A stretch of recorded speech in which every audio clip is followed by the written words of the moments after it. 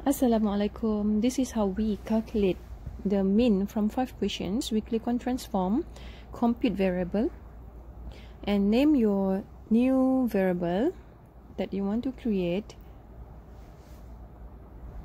And then for the expression, you can find mean.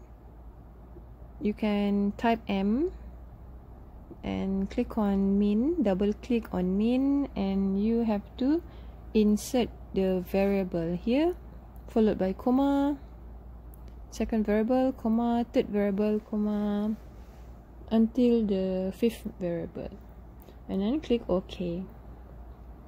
The SPSS will calculate for you for all the respondents. For example, here, salt math addiction.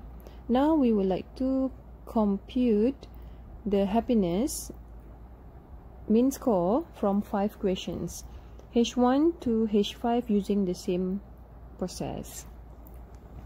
You can edit from the expression that you have done before